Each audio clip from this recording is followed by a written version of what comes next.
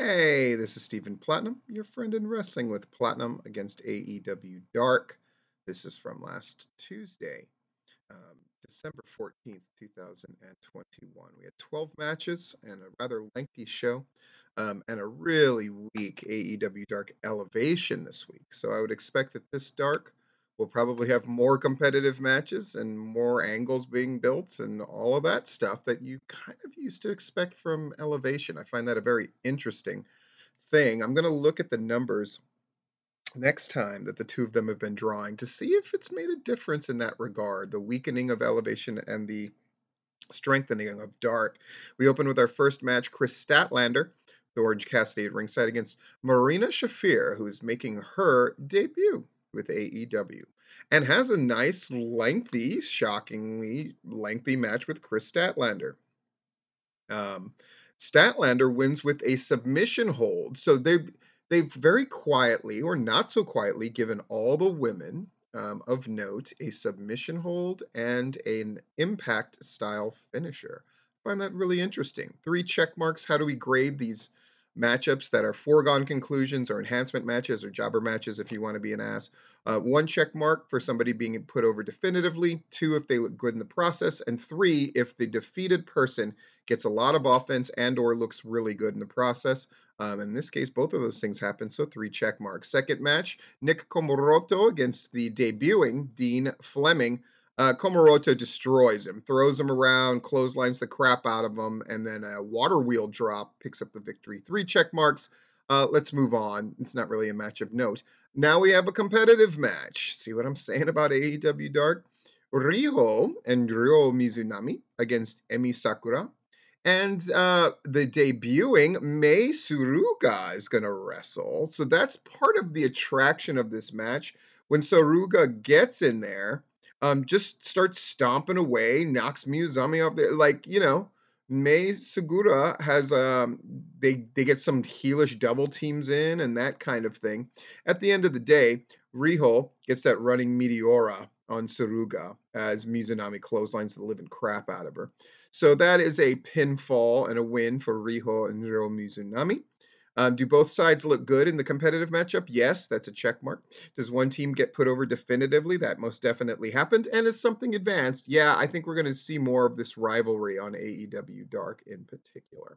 So 3 check marks and we're moving on. Fourth match, Jade Cargill picks up another win on Valentino Rossi, who's made, I think, her 5th or 6th appearance for AEW and does a good job. But when you're in there with Jade Cargill, you don't really have to. You just get kind of moshed. And that definitely happens here. Cargill wins with the Jaded. 3 check marks. That's win number 21 for Jade Cargill. Fifth match, Angelico against Invictus Kosh. We haven't seen Invictus in a while, so I think this is the 2nd or 3rd appearance. They have a decent back and forth in the beginning. Angelico does look good here. And then eventually, Angelico makes a cash tap out to the Navarro Death Roll. It's good to see him back. Good to see him wrestling that unusual submission style that he does. And definitely gives Cash a lot of offense here. So we're going to give this 3 check marks. And we're moving on. We still haven't had a second competitive match, but we get to see Tay Conti, which is awesome. Brody Lee Jr. and Anna Jay. And against Heather Monroe, who I like a great deal. And Heather Monroe getting a lot of looks here. This would be the 3rd appearance of what I would imagine would be quite a few more to come. Tay Conti, typical match when she's got this kind of jobber match in front of her. She gives a little offense, but at the end of the day looks very definitive. The judo throws look great. The strikes look great. The pump kicks look great. Hammerlock DDT always looks good. 3 check marks here. 7th match, Lee Johnson and Brock Anderson with Arn at ringside against Fabu Andre, one of my favorites, who I just saw wrestle on the Mayhem on Mills show and did a great job, and Tony Donati, who's been here quite a few times. Both of these guys, I think, are making like around their 7th appearance. But this is about Lee Johnson and Brock Anderson looking good. They're giving Brock Anderson a little more every time to do. But Lee Johnson is a seasoned pro by AEW standards anyway. Does a good job making sure Anderson looks good in the process, and he wins with the Gourd Buster. So 3 check marks, and we're moving on. Chuck Taylor with Wheeler Yuta at ringside versus Ryan Nemeth with the Wingman at ringside. You know what? I'm going to call this competitive. And it is. It's a back and forth match. Chuck Taylor, by the way, how many matches has that guy had in total? 77. Shocked? Shouldn't be. Chuck Taylor does win, by the way. But he wins with an inside cradle, which tells you that this was a competitive match. Did both sides look good? Yes. Did Chuck Taylor win? Yes.